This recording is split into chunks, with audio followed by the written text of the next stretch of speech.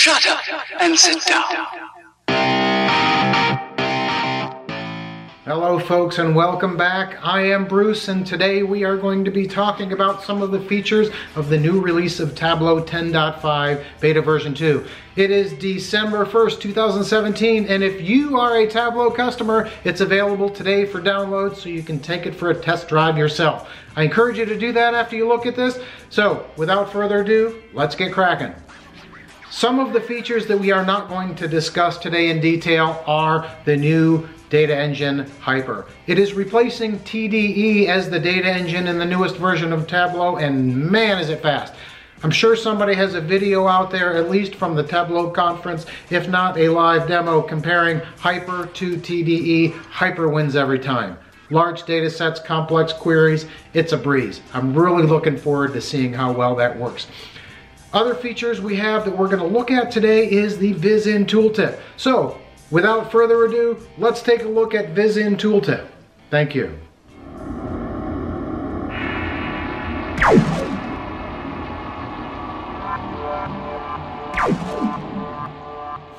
To highlight the Viz in Tooltip feature, we're going to look at two different workbooks today. I've got a couple data sets on North American ski resorts, and if we explore the data, we can see that we can select a state and a resort within that state, and it will show the weekly snowfall totals by ski season. In order to look at the Viz in Tooltip feature, however, we're going to take a look at that information plotted on a map. For example, Big Sky Resort, we can look at lift ticket prices, elevation detail, and other attributes of the resort. What we want to do is throw a couple Viz's in that tooltip to spice it up.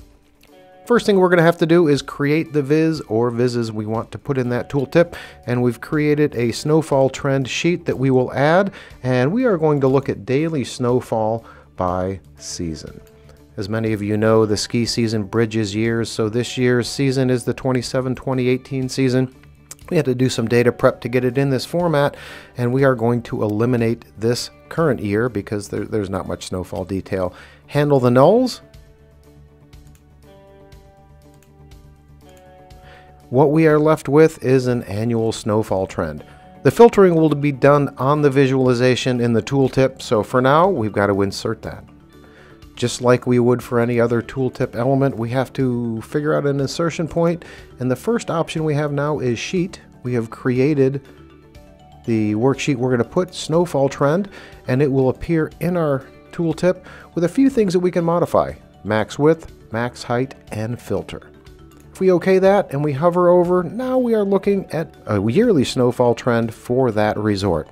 Now with the help of a little formatting, we can see that our visualization appears as we hover over each resort that has snowfall data underlying it. Not only are we able to add one, but we can add multiple Viz's. I've prepared another one which shows a trend of base depth over time for resorts. Let's add this to our Viz and see what it looks like. Now that we've added our second Viz, we can hover over any resort and see the trend for base depth and annual snowfall.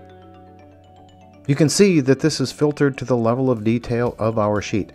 We're going to take a look at a second example and see how we can change this level of detail. The second example we're going to look at for our Viz in Tooltip is based on Superstore data.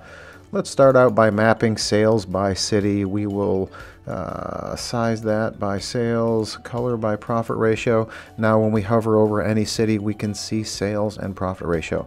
Once again, we're going to create a sales trend that we can put in our tooltip, and in order to do that, let's look at sales, and we will look that over order date, and we'll select that to be monthly sales data, and there's our monthly sales trend.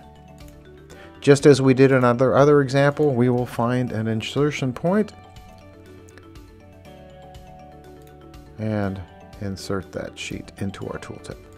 Now when we hover over a city, we are able to see a sales trend for that city. We talked earlier about some of the things we can modify in that Viz in Tooltip.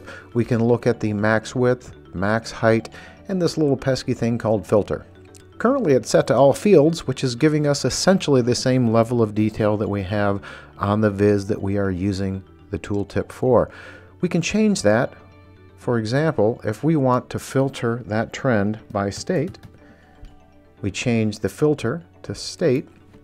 Now, anytime we hover over a city, we are showing sales by state rather than the detail of the city. Well, I hope you enjoyed the video demonstration today. If you did, please like this video, subscribe to my channel. We will be posting content every week. Stop back, and thanks again, folks.